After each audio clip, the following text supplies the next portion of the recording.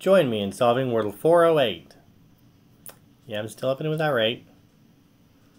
Okay, so I want to find where the R and the T are located. We already know where the A is, so I'm not worried about that. I like to sort of round out my vowels because I've only got one.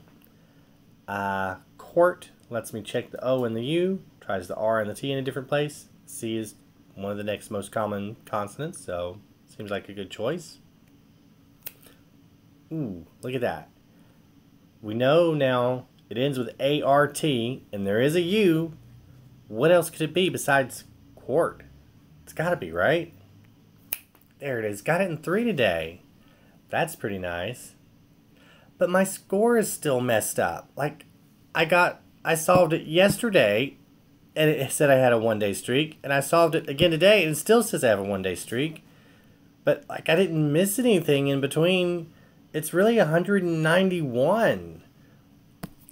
I'm going to have to look into this. I don't know. If you've got a clue, let me know. But 191-day streak.